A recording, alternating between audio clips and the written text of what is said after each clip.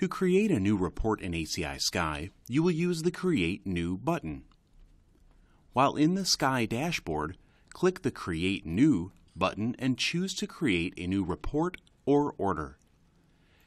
Create a new order to fill in the order data of the assignment, client, property, and billing information, as well as any necessary dates.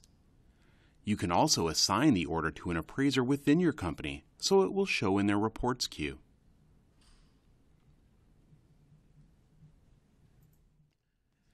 Creating a new report from the Create New button jumps you right into the beginning of the report process. Fill in the order number and choose your job pack to quickly begin.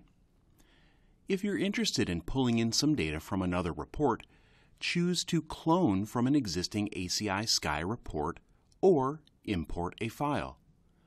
The Clone From list displays your Sky report files from which you can build your new report.